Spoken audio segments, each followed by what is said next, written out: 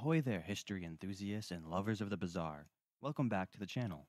Today, we embark on a journey to unravel the infamous and elusive world of Titanic conspiracies. Now, I know what you're thinking. Oh no, not another cheesy retelling of the tragic tale.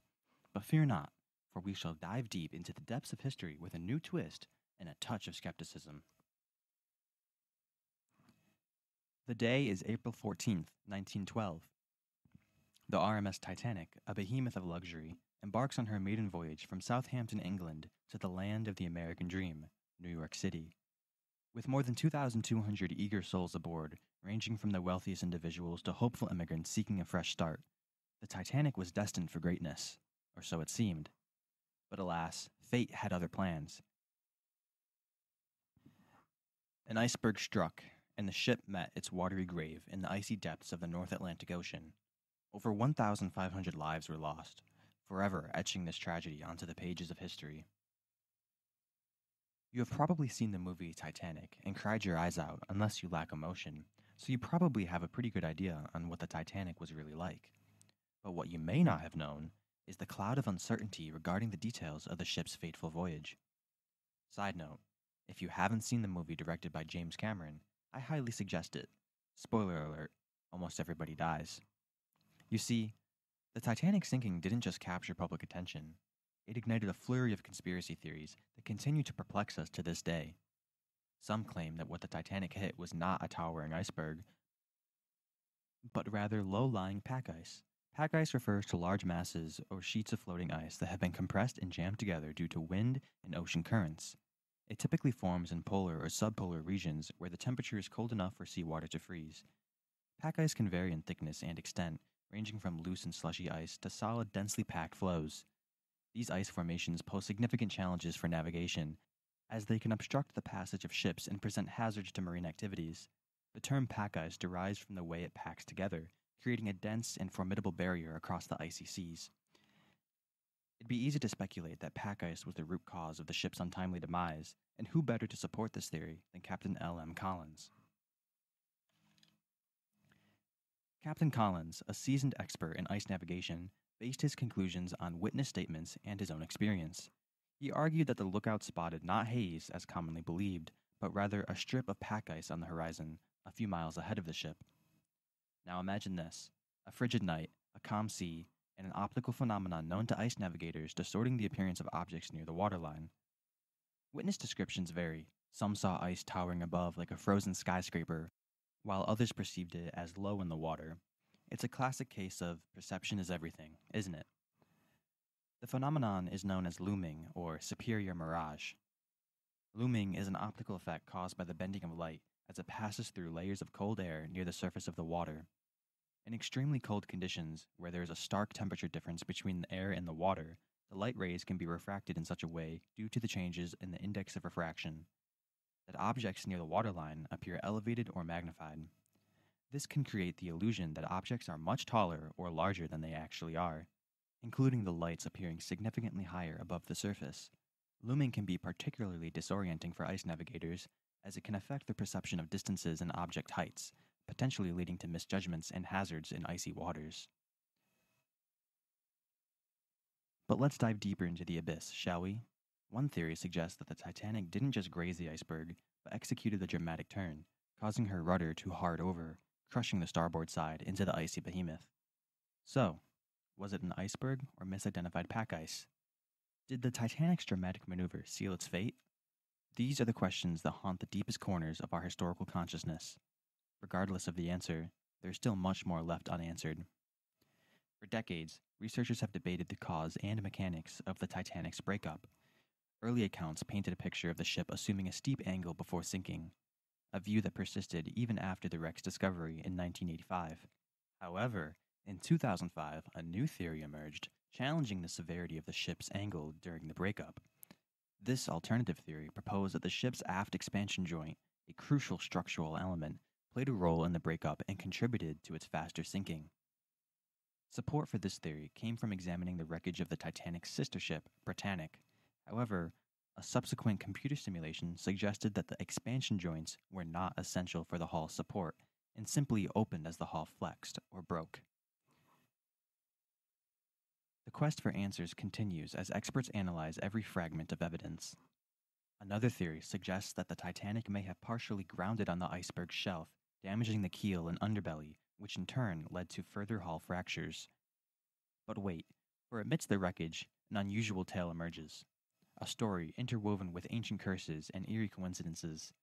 William Stead, a British editor and a passenger on the Titanic, was known for his belief in early 20th century spiritualism. He had been consumed with a tale of a cursed mummy wreaking havoc in London. On board the ill-fated ship, Stead shared his tale of the mummy's curse with fellow passengers, unaware of the fate that awaited them. As the ship sank, one survivor recounted Stead's story to the media, and soon the tale of the mummy's curse spread like wildfire. Some even linked this curse to the Egyptian artifacts carried by survivor Margaret Brown, who was delivering them to a museum in Denver, yet in truth the so-called unlucky mummy remained safe and sound at the British Museum. So no mummy was ever loaded onto the Titanic.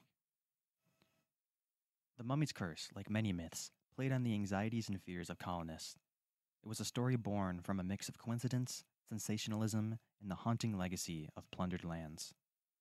As we continue our journey through the web of Titanic myths and legends, the narrative becomes even more bizarre and construed, with theories and speculations being tossed around. Today, we confront a claim that suggests that the ship's number, when viewed in a mirror, spelled out a chilling message of doom.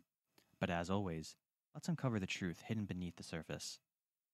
According to this myth, Catholic employees of the Belfast-based company Harland and Wolff, the builders of the Titanic, were said to be distressed by the ship's number, 390904, which, when viewed in a mirror, seemed to spell out no pope. Did this alleged sign of bad luck foretell the ship's tragic fate? Let us unravel this mystery. Titanic historian Walter Lord, in his meticulous research, received letters from people in Ireland recounting this no pope story, starting in the 1950s. However, as author Burns wisely pointed out in his book, The Night Lives On, there was no such number associated with the Titanic. In reality, the hull number painted on the ship was 401, the same as its yard number in Harland and Wolff. Its Board of Trade number was 131428. Even if one of these numbers had spelled out no pope, it would have been nothing more than a coincidence. But here's the fascinating twist. There weren't any Catholic workers at Harland and Wolff to be upset by this alleged message. You see, Harland and Wolff had driven away its Catholic employees in the late 1800s. By the turn of the 20th century, the company had gained a reputation for exclusively employing Protestants. This notion of Catholic workers being distressed by the ship's number is simply unfounded. Now, let's confront a tale that is so elaborate and audacious that it challenges the very foundations of history. Brace yourselves as we explore the theory presented by Robin Gardner in his book, Titanic, the ship that never sank. According to Gardner, the Titanic sinking was not a tragic accident, but an insurance scam orchestrated by the ship's owners, the International Mercantile Marine Group, controlled by the influential J.P. Morgan. Gardner suggests that the ship that sank was in fact Titanic's sister ship, Olympic, disguised as the Titanic. But as with any theory, we must scrutinize the evidence and separate fact from fiction. Researchers Bruce Beveridge and Steve Hall, in their book Olympic and Titanic, The Truth Behind the Conspiracy, challenged many of Gardner's claims. Author Mark Chirnside also raises serious questions about the switch theory.